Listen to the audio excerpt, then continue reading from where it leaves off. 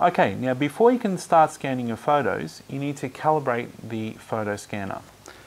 Now what you'll need to do is get a SD card, pop that into the back, turn the PhotoScanner on,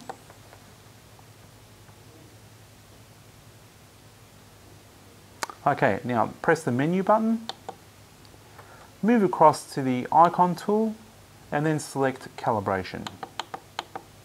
Press OK.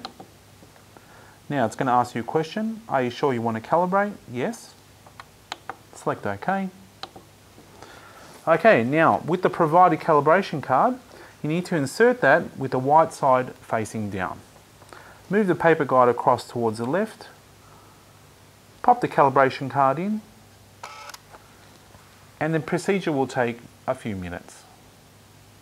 Okay, when the calibration is finished, the PhotoScanner will turn off. Just need to turn the PhotoScanner back on and you're ready to scan your photos.